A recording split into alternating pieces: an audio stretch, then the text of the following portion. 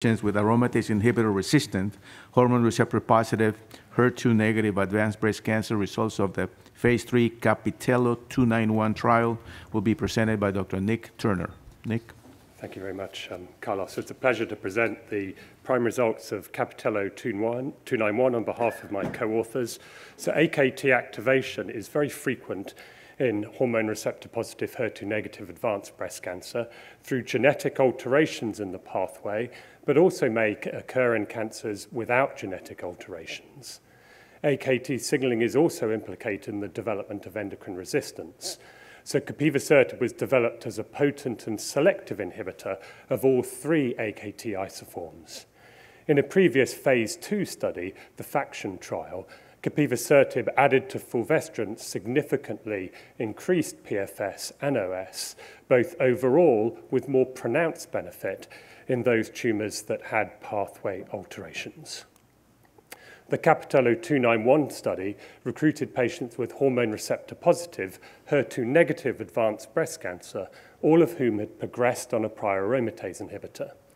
Up to 2 prior lines of endocrine therapy and 1 prior line of chemotherapy were allowed for advanced breast cancer. Prior CDK4/6 inhibitors were allowed, and at least 51% were required. And I highlight that also diabetics not requiring insulin were allowed. 708 patients were randomized 1-to-1 to fulvestrant and Capivasertib or fulvestrant and placebo, with the randomization stratified by the presence of liver metastasis, prior CDK4/6 inhibitor use and region. And Capivasertib was given 4 days on, 3 days off, a regimen selected early in clinical development to maximize the therapeutic window. There were 2 co-primary endpoints, PFS by investigator assessment overall and in AKT pathway altered tumors, which meant the presence of at least 1 qualifying mutation in PIK3CA, AKT1, or PTEN. Key secondary endpoints were overall survival and objective response rate. In terms of baseline and tumor characteristics and prior treatments, these were well balanced overall and in the AKT pathway altered tumors. 69% of patients had had a CDK4/6 inhibitor before for advanced breast cancer, and 18% had had a prior chemotherapy. So to show you the 2 co-primary endpoints, first of all, investigator-assessed PFS overall. So overall, median PFS on placebo and fulvestrant was 3.6 months, and this increased to 7.2 months on Capivasertib and fulvestrant, and the adjusted hazard ratio here was 0.6.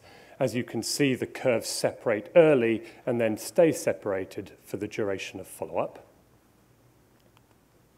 And here, the second co-primary endpoint, investigator-assessed PFS in the AKT pathway-altered population. Here, median PFS was 3.1 months on placebo, and this improved to 7.3 months on Capivasertib, with an adjusted hazard ratio of 0.5. Again, highly statistically significant. I show you here an exploratory analysis of investigator-assessed PFS in the non-altered population that per protocol included unknowns.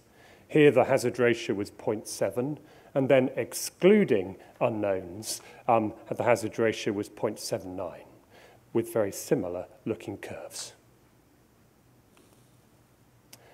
I show you here the pre-specified subgroup analyses showing that Capivasertib had consistent benefit across all pre-specified subgroups. I highlight 2. Patients with and without liver metastases had similar benefit from Capivasertib, and also patients who had had prior CDK4/6 inhibitors or had not had prior CDK4/6 inhibitors had consistent benefit. This is a planned analysis of overall survival that was requested by the regulators at this time point to assess for no detriment. I highlight there was no planned analysis of superiority at this time point. And overall, the hazard ratio was 0.74, and in AKT pathway-altered cancers, 0.69. In terms of adverse events, the most common adverse event was diarrhea that occurred in 72.4% of patients, The majority of this was grade 1, although 9.3% of patients did have grade 3 diarrhea. There were 2 rash terms in over 10%, and in terms of a group term of rash occurred in 38% of patients, 12.1% grade 3. But I highlight both hyperglycemia and stomatitis were relatively uncommon, both having grade 3 events only in 2% of patients. And so to conclude, capivasertib and fulvestrant provided a statistically significant and clinically meaningful improvement in PFS overall and in AKT pathway-altered tumors. The benefit of capivasertib was consistent across all clinically relevant subgroups, including those patients who've been previously treated with a CDK4/6 inhibitor and with liver metastases.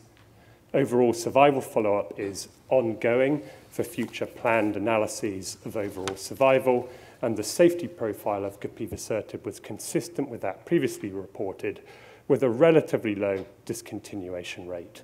And this combination of capivasertib and fulvestrant has the potential to be a future treatment options for this population of patients. Thank you. Thank you, Nick. Can you tell us whether the majority of the PI3 kinase AKT altered tumors had PIK3CA mutations? And also, do you have a sense that this drug might be better tolerated than PI3 kinase alpha inhibitors? So the data was not in this slide deck, but it is in the deck we're presenting in the conference. So the majority of the pathway-altered tumors were PIK3CA, although 5.2% had AKT1 mutations and 7.2% PTEN alterations. Your second question, Carlos, it's difficult, of course, to do cross-trial comparisons, and there are different CTCA versions in the different slides.